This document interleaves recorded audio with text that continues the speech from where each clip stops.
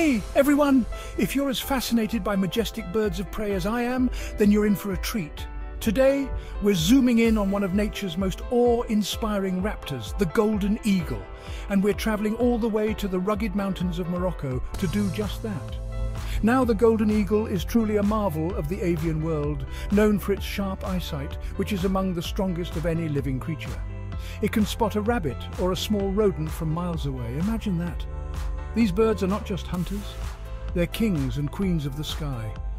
With a wingspan that can reach up to 7.5 feet, they glide through the air with such grace and precision. In Morocco, these eagles reign supreme in the Atlas Mountains, soaring above the cedar forests and alpine meadows. It's here in these heights that they build their large nests, known as eyries, perched precariously on cliff faces or tall trees. But life at the top isn't always easy. These eagles face threats, not just from the harsh climate, but also from human activities that encroach on their natural habitat. Conservation efforts are crucial to ensure that future generations can witness the majesty of these birds just as we can today. So, what does a day in the life of a golden eagle look like? Well, it starts with the hunt. These birds are masters of the skies, using their incredible speed and agility to dive toward their prey at speeds of up to 150 miles per hour. That's faster than a race car on the track. Once they've secured a meal, it's back to the nest, where they might be feeding a couple of hungry eaglets.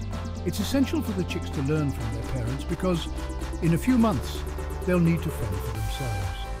The resilience and beauty of the golden eagle make it a symbol of freedom and strength, not just in Morocco but around the world.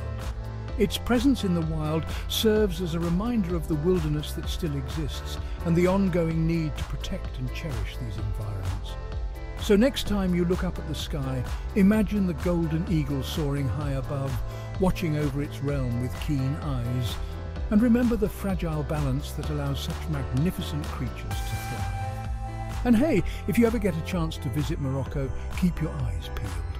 You might just be lucky enough to spot one of these magnificent birds yourself.